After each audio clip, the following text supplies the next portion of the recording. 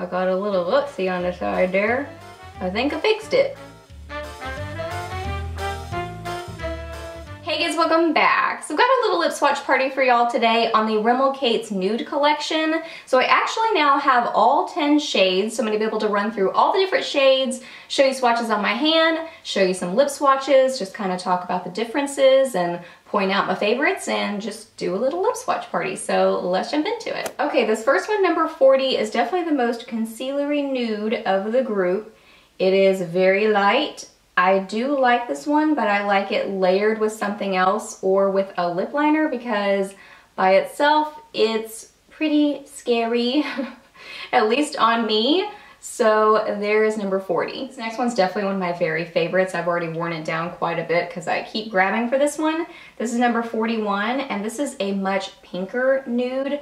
So this is very like, I don't know, like Max Cream Cup or something, where it's a very, very pinky nude. And honestly, even on my skin, it looks pretty stinking pink, but it is beautiful. I love this one.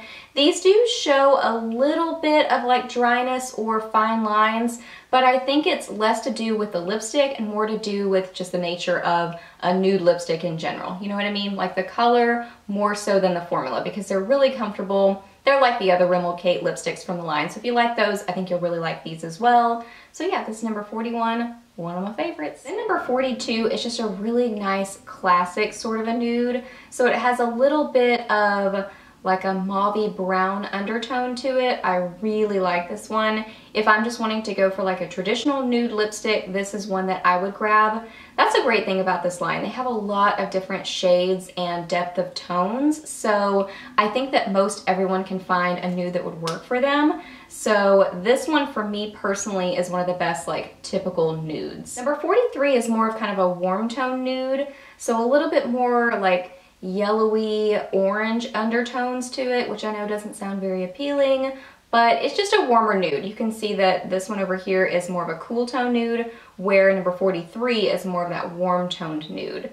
Really pretty. Number 44 is kind of a deep peachy nude, so you can see how it differs from 43. So it's got a little bit more pink in it, a little bit more of like a terracotta tone, but just a really nice kind of deeper, slightly deeper warm nude. Number 45 is also one of my favorites because it's kind of like a deeper mauvier nude. Really beautiful. So you can see how it differs from number 41 over there. So that one's kind of a lighter, brighter pink nude, whereas this one is definitely more of that mauvey color. But still on the lips, like I feel like in the swatch it looks like a pinky mauve, but then on my lips it looks more like a nude, you know what I mean? So really, really pretty, but it's very cool toned. So if you're looking for a cool toned mauvey pink nude, this would be a great option. Number 46 is another one of those warm toned nudes, but it's a little bit darker than these over here. So you can see we're getting into a little bit deeper tones now. So this one has just kind of like that, like terracotta, but also a little bit mustardy sort of a tone to it. Really pretty. And I feel like on my skin tone color, it sort of has a little bit of like an edgy vibe, like a 90s sort of edgy vibe to it, which I really like. Now we're getting even more into those deep nudes. This is number 47, and this is kind of like a reddish, it has like a warmth, like a reddish warmth to it. Really beautiful. So if you have a medium to deep skin tone, this would be a really beautiful nude on you.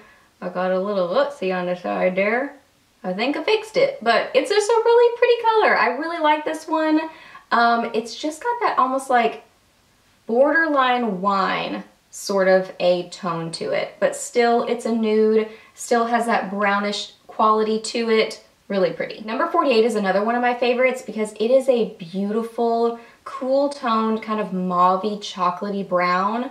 I feel like this color is kind of unique, like especially in the drugstore. I just love the cool tone quality to it. So it's really like a mauve mixed with a chocolatey brown. Really gorgeous. All of these have been really nice and opaque, both in swatches and on my lips. Super impressed with them all, but this is one of my very favorites. And lastly, number 49, if there is a dud in the group, I would probably say it's this one, just because it's not as opaque first pass, but you can kind of build it up. It really is a unique color though, so it has that going for it. So even in the bullet, It looks like a very like almost metallic-y purpley chocolate brown. I don't feel like that comes out quite as much in the swatch or on my lips, but it does a little bit. So it is kind of like a slightly metallic-y purpley brown, which is really a cool, unique color. It just has to be built up a little bit. All right, guys, so that wraps up this lip swatch party. So yeah, I am super impressed with this collection. I love it. These are super affordable, retail for around $5 to $6. I found some of them at Walgreens and some of them at Walmart. So I highly recommend this collection. I love it. So I hope that you really enjoyed this video. Hope it was helpful for you. Please hit a thumbs up if you did, and let me know down below what some of your favorite shades were that I showed. Ask me any questions that you have. I'm happy to answer those. Please subscribe to my channel if you're not already, and I'll see you in my next video. Bye!